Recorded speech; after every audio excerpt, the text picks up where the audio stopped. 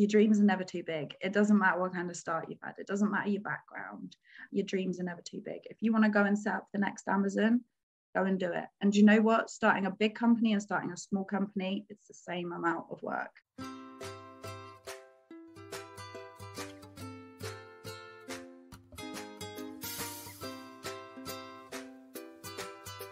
Hey my lovelies, welcome to the Jo Yoga Life Diaries podcast. Here we discuss all things yoga, meditation, parenting, women's stuff, and generally supporting and encouraging each other as fellow goddesses through this crazy life. You can expect meditations, discussions, and always some pearls of wisdom.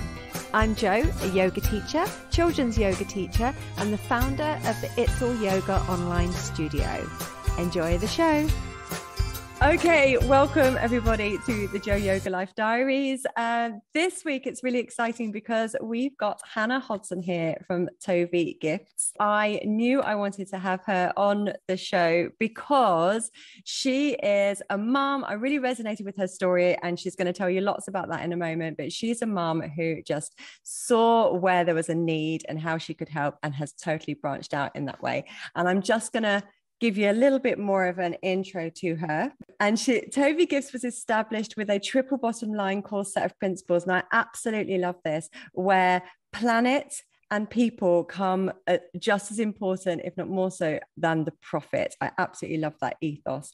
They're not just about making a profit at the expense of people on the planet. On the contrary, they consider all three of equal importance and fundamentally interconnected. And she's a mama, she's an entrepreneur, and she's just fabulous. So Hannah, welcome to the show. How are you? Yeah, thank you so much. Thank you for having me on. Honestly, it means the world. It's so important at this stage to get our name out there, bring awareness to what we're trying to do, and educate people on what's going on in Sri Lanka at the moment. I mean, I'm not sure if you've seen it on the news, but they really are having the toughest times. And so our aim is to be able to take some of the profit that we make here, be able to pump it back into Sri Lanka, be able to, provide employment opportunities and to be able to help the planet. So yeah, getting awareness out there is everything. And that's why this is so important. So thank you, Jo. I really, really appreciate it. You're so welcome. I did see something on the news actually, and we're going to go into that a little bit later, because I think it's really wonderful that when women come together and see a cause, that they can make such a difference. And so, but what I want to start with today is just tell us a little bit about you, why you decided to, well, tell us about you. Tell us your why you started. So my main reason, I've always wanted to work for myself. I've always wanted to be an entrepreneur and start a business. I never really knew how or when it would happen, but I always trusted that there would be a sign and I would run with it when it came. And so I was made redundant 3 times during the last 2 years. And these were all what was supposed to be really safe, secure jobs. And I thought, everything that was supposed to be secure wasn't, so I might as well just take a huge risk. And I had learned about Sri Lanka and been out there through marketing work that I did for an oil company. And I saw just how much of a beautiful place it was. And I'm not just talking about the beaches and the climate. I'm talking about the people, the culture, the way that they're natured, the resourcefulness. It really struck me. And it's such a stark difference to the UK. And so I thought, what can I do to really help these people? And the biggest thing is providing them with employment, because you can, do charities and stuff like that and provide them. But it's like that old saying, teach a man to fish and he will eat for life. Yeah. And so that's what I wanted to do. And it all kind of fed in from that. I kind of looked around and I thought, well, I need something that's naturally abundant, because I don't want it to cost the earth.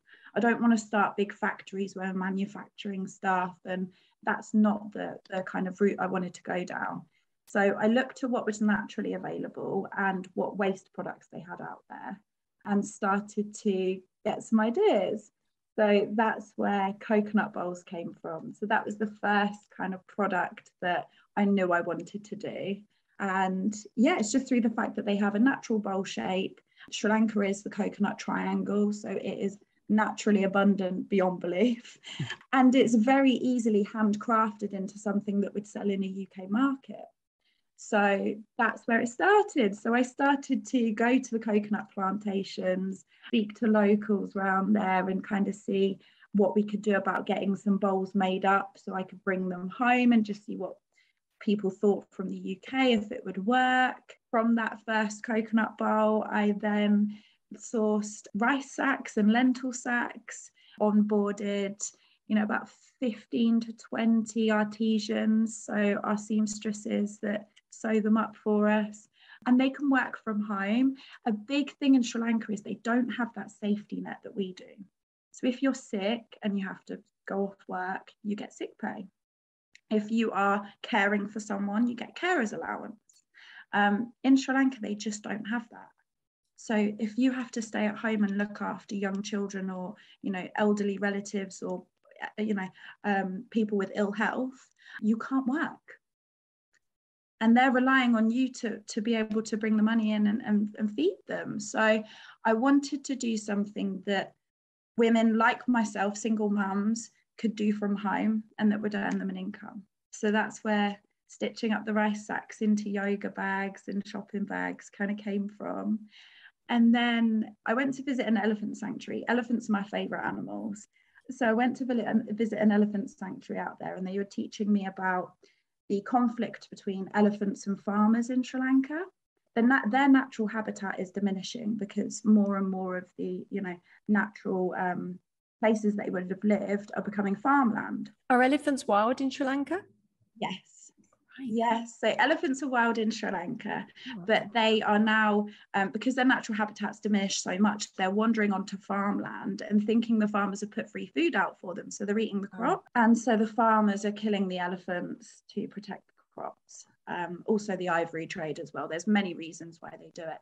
So I kind of thought, what can I do that is going to benefit the planet and save the animals? And I thought, we can do something with their poo. So we are doing notebooks which have paper made from elephant dung.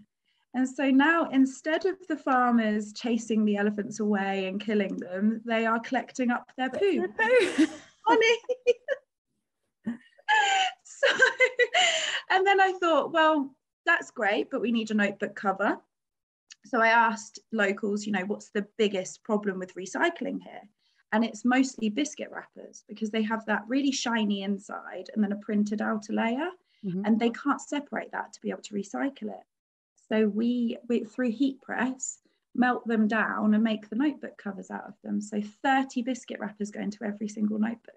That is amazing. And have you got people out there collecting the biscuit wrappers as well and things like that? Yeah, we have. And this is what we really wanted to do, is we wanted to be able to touch as many people as possible and impact them positively in a financial. So instead of, going to a recycling plant and just getting them to give us those biscuit wrappers, we have guys that go out on tuk-tuks and go around the villages and collect it up from people. And so we're paying households for their waste. We're paying someone to drive around in a tuk-tuk and collect it up.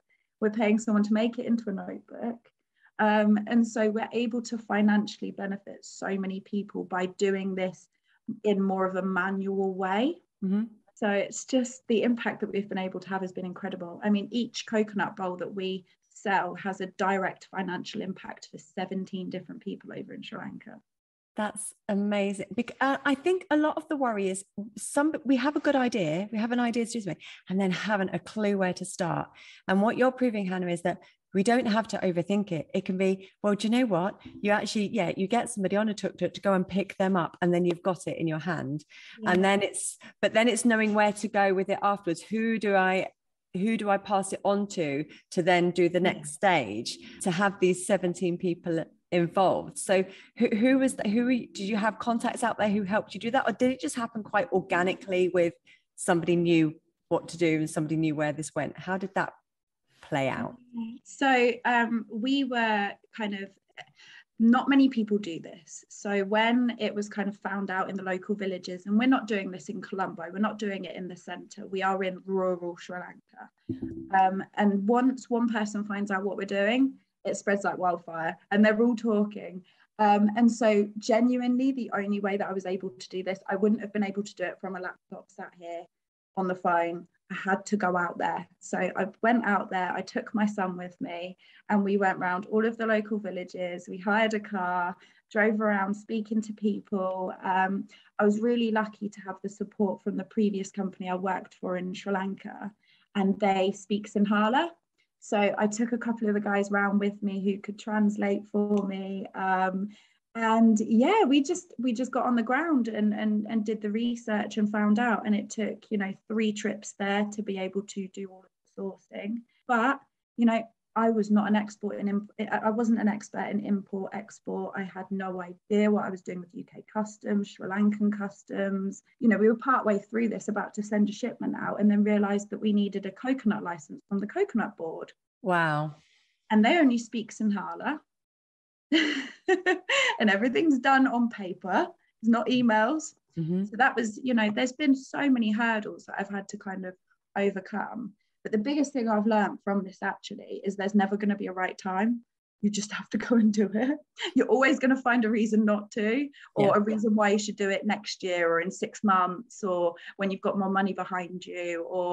And I went, no, if I'm going to do it, I'm going to do it now. The right time is now. Yes, absolutely. And we'll figure the rest out after. Yeah. Well done you. Great, because it can be very intimidating, can't it? It's like when you suddenly need, you're dealing with 2 governmental legislation and stuff, aren't you? But fair play. But then I suppose your why is you go back to, but look at those 17 families that we're helping, or, and that's why. And I mean, the last visit out there, every time I go there, I see every single person that does stuff for it, whether it's the tuk-tuk driver, the seamstress that lives, 5 hours out down the back roads that we give yoga bags to sew up. I go and visit every single person every time I'm there. And to be able to see, I mean, it's things like they show me that they've got a front door now. They didn't have a front door before. I mean, these are the villages that we're going into. They've got mud floors, no front door, no windows. I mean, we moan that we haven't got air conditioning in this heat. They've got this heat all the time, and they don't even have, windows or anything. So to be able to go there and they say, look at the door, this was because of you, we have a door. And that's just, being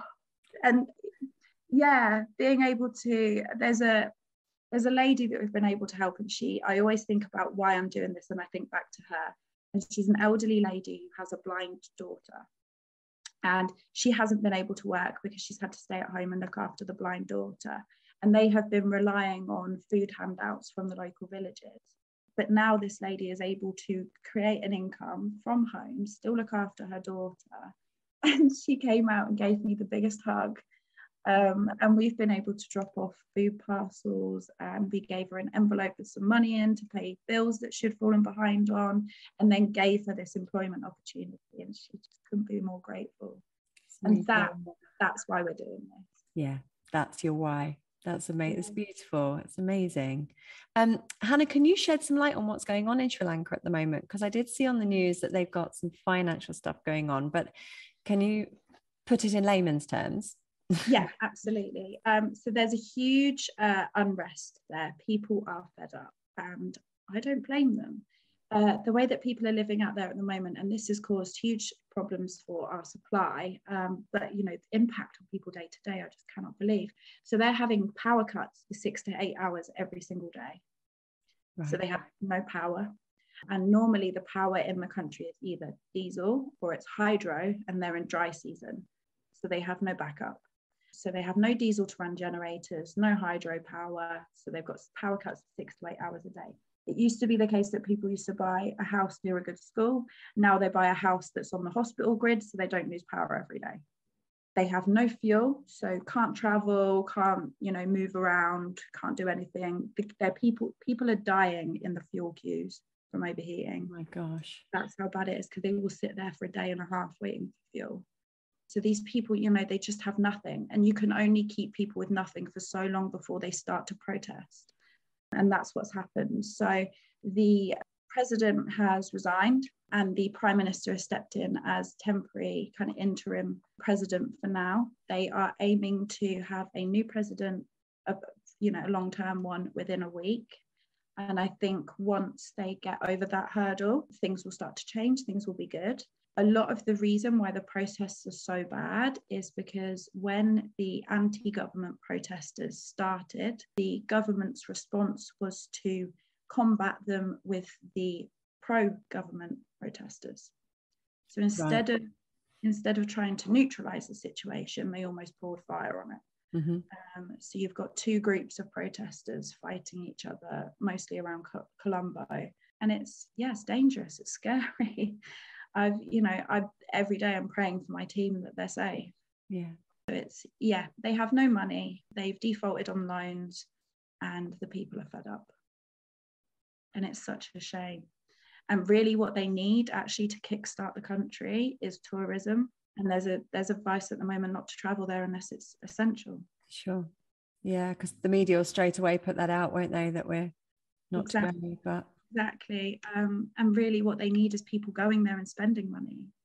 And it is such a beautiful place. People forget about it, but it's an hour's flight away from the Maldives. So you've got the same climate, the same white sandy beaches, but you don't have the price. No. And you have the culture. I mean, the culture is just like nothing I've ever known. It's absolutely beautiful. So it's Sri Lanka, things will get better. They're probably going to get worse before they do. But to really support the country long term, tourism needs to pick up, and they need to start exporting more because everything's imported there.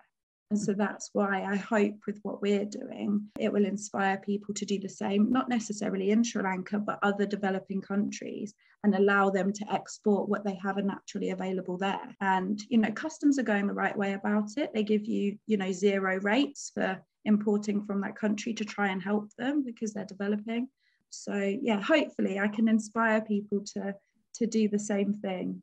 Yeah, well, you're certainly inspiring me. And even if we can't, even if it's somebody's listening that isn't going to set up a business or anything like that, they can still support by supporting businesses like yours and small businesses that export from these developing countries. And absolutely. And the thing is with these small businesses as well is, I see every single order that comes through.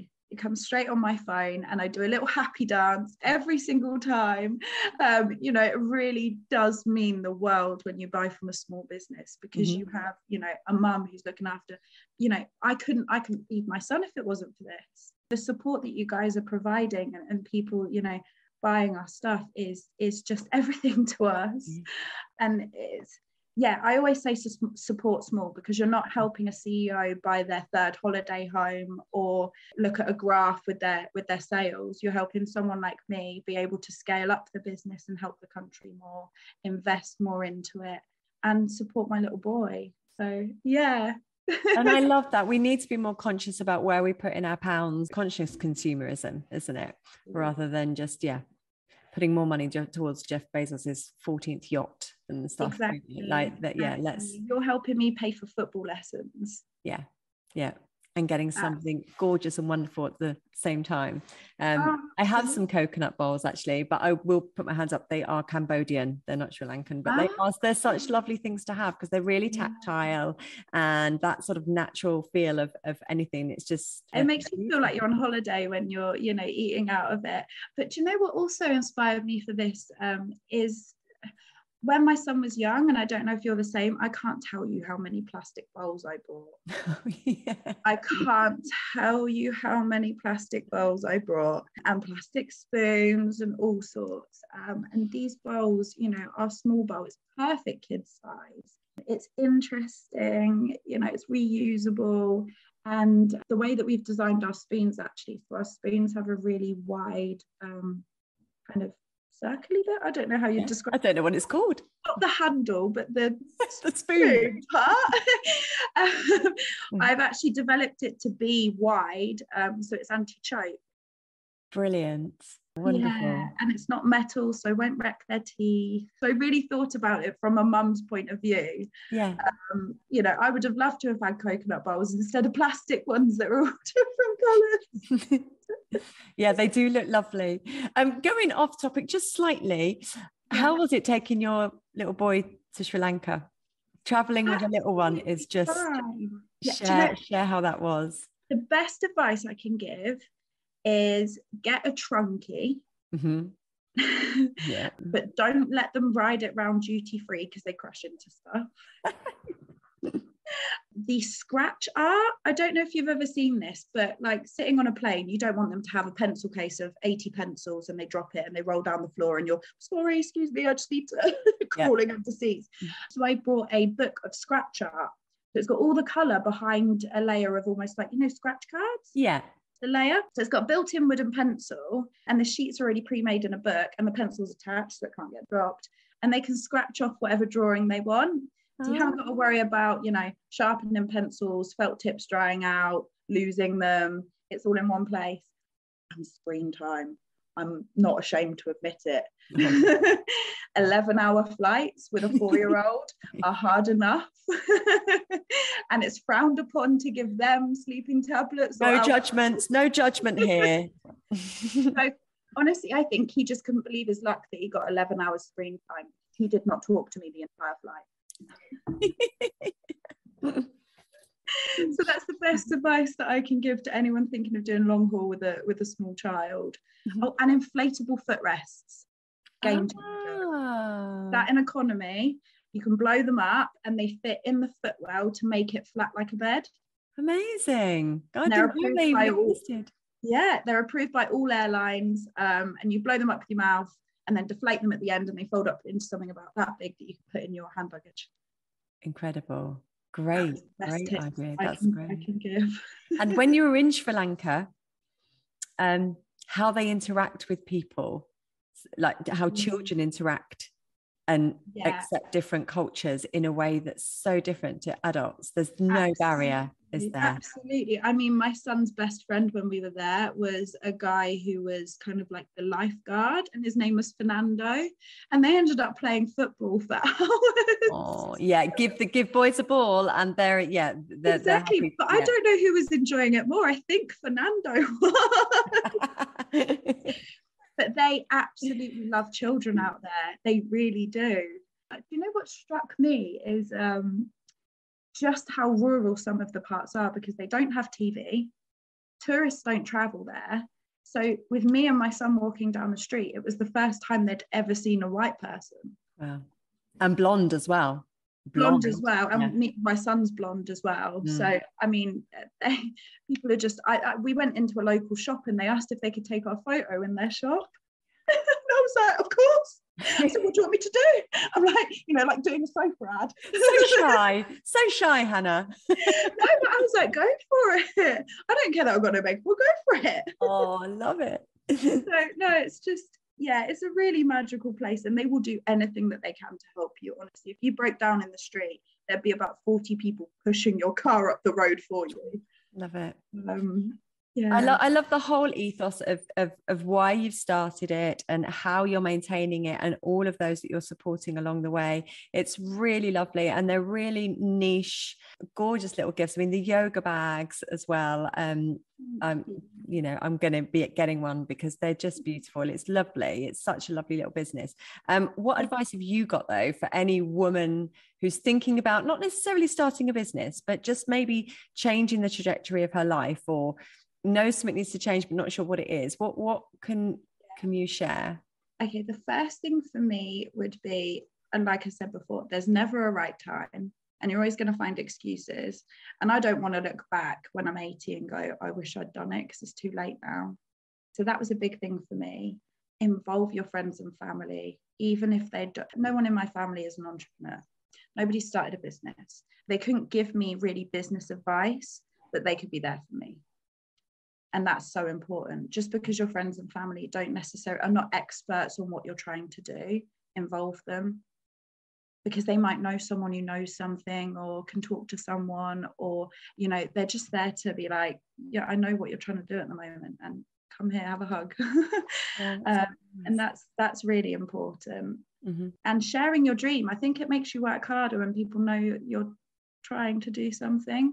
I would definitely say, and don't ever feel like I always say second class to the Royal Mail. I've always had this kind of saying that for me, especially being a young single mum, I always felt like I was almost kind of, people underestimated my ability and thought that I should follow a certain path just because I was a young single mom. And what I've learned actually is sometimes people underestimating you is a good thing. Yeah. It can work out really well. You know, your dreams are never too big. It doesn't matter what kind of start you've had. It doesn't matter your background. Your dreams are never too big. If you want to go and set up the next Amazon, go and do it. And you know what? Starting a big company and starting a small company, it's the same amount of work. Love it. It's true. Abraham Hicks says you can manifest a castle as easily as a button. Very, very true. Love that. That is great advice. Where can people get hold of you? Where can people buy these amazing things and support Sri Lanka and support you? So they can head over to our website. It's www.tovigifts.com. We are also on Etsy, so they can get us there. And yeah, we've got our own e-com site, so you can order through our website. It's all secure. We do next day delivery. We actually have a 50% off sale on at the moment. So yeah, it's our summer sale. So if anyone wants to go on there and grab themselves some lovely bits and support a great cause and, you know, look after the environment, do their little bit, that would be amazing. Yeah, and I really hope that with these items, what I've tried to do is make sure that every time you use it, you're reminding yourself that you're part of the solution. And that, for me, is really important. It's not just that you buy a yoga bag and that's your part done. It's helping us continuously. That's really powerful. I love that. Every time you use it, you're part of the solution. That's. Wow. I will be putting all of the links in the show notes. Go to those and click those. And you're an inspiration. You really are. I love the work that you're doing. I love how passionate you are about what you're doing. And I'm going to have a look at Sri Lanka immediately I get off this. So thank you so much for joining us here, and thank you for sharing your wisdom and your knowledge, and I wish you all the best with your amazing tovigifts.com. That's TOVIGIFTS.com, and we'll see you all next week. Thank you so much for joining us today. Thank you, really appreciate it. It means the world, and thanks everyone for listening. Thanks. Bye. Bye. Thank you so much for listening, and I hope you enjoyed it. Please leave a review and share, as that is how we spread the magic, and it will certainly raise my vibration, including yours. Keep in touch via all the social handles which are in the show notes, and